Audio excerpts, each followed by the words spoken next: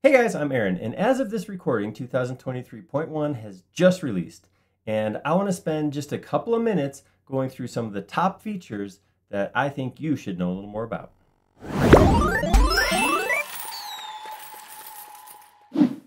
So that's what we're going to look at. We're going to look at, it's not going to be a comprehensive, I'm not going to go through every single line of the release notes or anything like that, but let's hop in and look at just the top 3 or 4 things that I think are going to be changes or make changes to my modeling workflows, and I think you guys should look at and maybe consider them for yours. Let's look.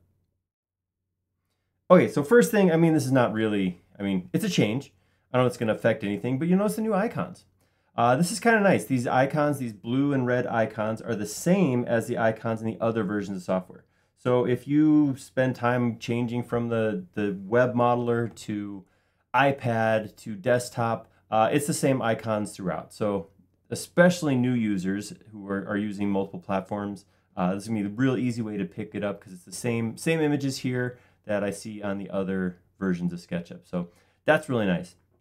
It is the same icons too, whether you have, I just brought up this, you guys know I don't usually use this large toolbar over here. I try to use shortcuts, which I recommend, but I wanted to show a lot more buttons here and same icons up here. So check that out. All right, so as far as functional changes, one of the big ones is snaps.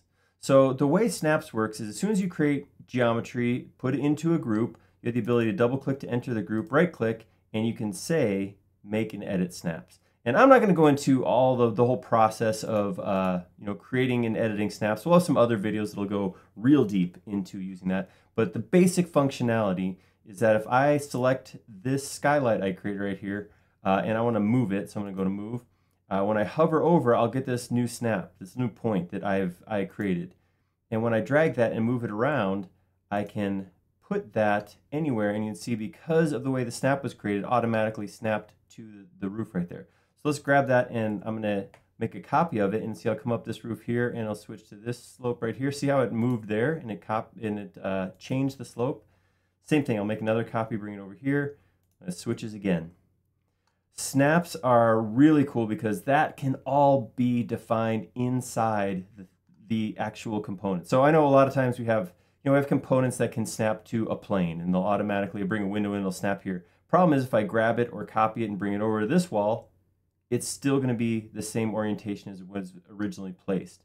So the idea of snaps is taking that idea of orientation and just going further, automatically changing how something gets placed in. So this is great for things that are repeatedly put in, for assemblies where I have multiple pieces that need to connect together. Think things like pipes, HVAC. Awesome way to do that because I don't have to go in there and rotate and move stuff every time I put multiple pieces together. I can set up snaps so that happens automatically. All right, some of you know that one of my favorite commands of the last release was flip. Flip is a great tool to take geometry and flip it. That's the name. It's really well named. When you click on flip and you have something highlighted, you will get the red, green, blue planes, and you can click on those or drag them.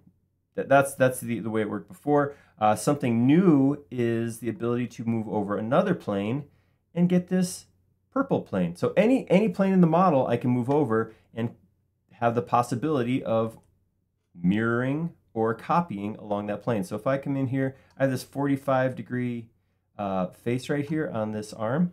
So if I was to take this and copy this chair on that 45, look what happens. I get a new chair, which I'll just move over a little bit, at 90 degrees because I copied it at the 45-degree cut right there. So any plane now becomes a potential plane for mirroring. I can mirror on any plane at all. I do need a plane. I need a surface to hover over, but makes it super easy, quick to copy geometry that way along a plane that I define rather than having to align to my axes. So cool new feature, great way to do that kind of stuff. Something else that's kind of fun in here is my horizons have changed a little bit. I'm going to go ahead and turn my sky on real quick, and we get that blue gradient down to white that everybody in SketchUp's used to. Here, let's turn the ground on too so you can see that. What I have the ability to do now is actually edit this horizon color. you can see right here I do have a sky blue, and then I have the default color as my what that blue is fading into. If I pick that, and we'll go with something simple like my colored pencils here on my Mac color picker, I can actually pick a different color for that blue to fade into. So I can create a, ooh, that looks a little spooky. There we go, it's a little less spooky. I can create this gradient to it, appear at sunrise, sundown. I could make a match. I could actually choose the same blue or a similar blue. What's the exact same blue? So it looks like it's the same color the whole way and it doesn't fade at all. Or I can just go, totally crazy and weird, and I don't know, you pretty much do whatever you want. Any two colors is what I'm going to do, is the gradient right here from the sky down to the horizon. So it's a cool way to just come up with a different look and feel.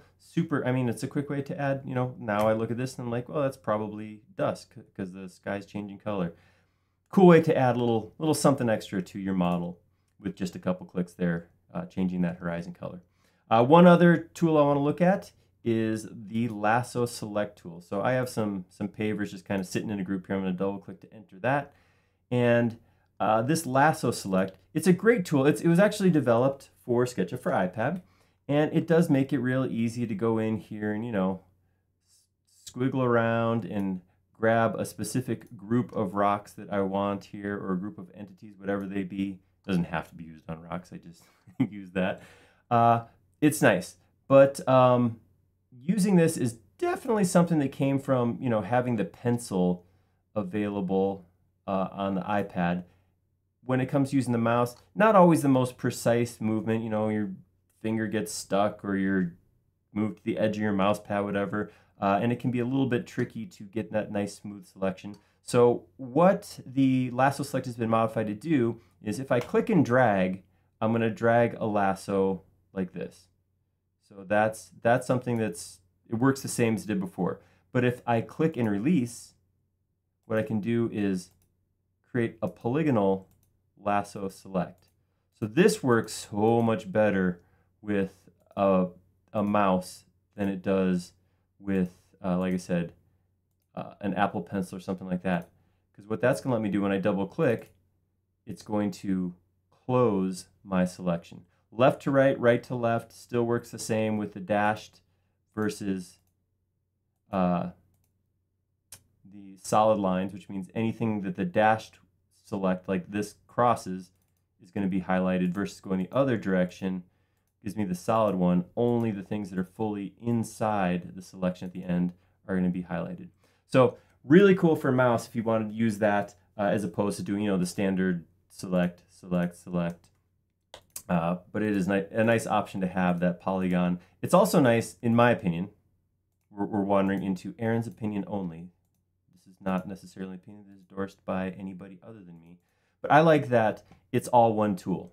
So with the Lasso Select tool, I can click to select, I can click and drag to do a lasso, or I can click and move to do a polygonal lasso. I don't have separate commands like, Photoshop and other things like that have the multiple different select tools. I can do it all with one, which I think is really nice. So that's just like my top 4 things that I saw in the point release, the 2023.1 version of SketchUp for desktop, that I was like, oh, we should just throw that into a quick video. There's more to that. There's more stuff in there. If you do have it, check out the release notes. There's been some changes, some fixes, that kind of thing. Some other tools that I didn't necessarily get too deep into, but check it out. New versions available now. Try it out and let us know what you think about it in the comments. Thank you.